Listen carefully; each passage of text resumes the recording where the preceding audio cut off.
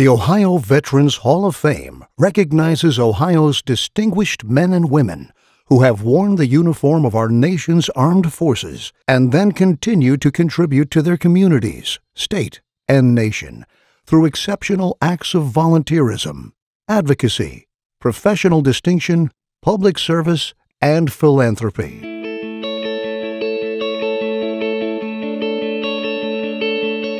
My name is Senior Chief Special Warfare Operator SEAL Edward C. Byers Jr., and I'm from Grand Rapids, Ohio. So I've been in the military a little over 19 years.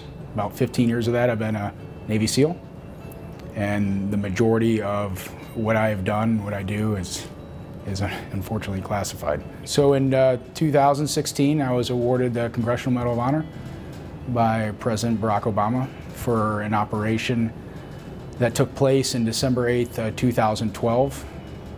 That was a hostage rescue mission to rescue an American doctor, Dylan Joseph.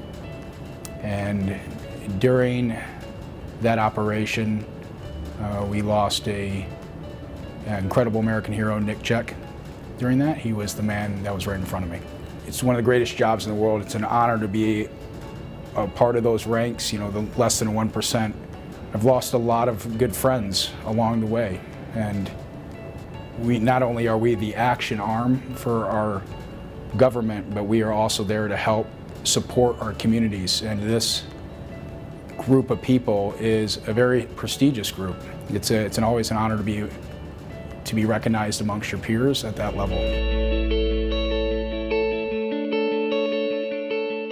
Selection and induction into the Ohio Veterans Hall of Fame is a great honor. Nominate a veteran today. Deadline June 1st, 2018.